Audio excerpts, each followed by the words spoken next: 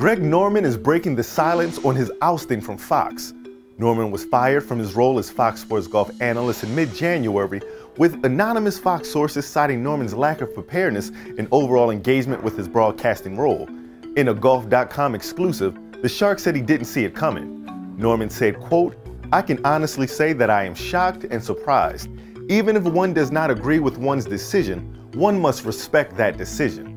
The two-time major winner believes the network has a successor in mind, but is concerned about the team regaining its footing. Fox's first broadcast of the U.S. Open was largely scrutinized, and now they will have a big hole to fill with Norman gone.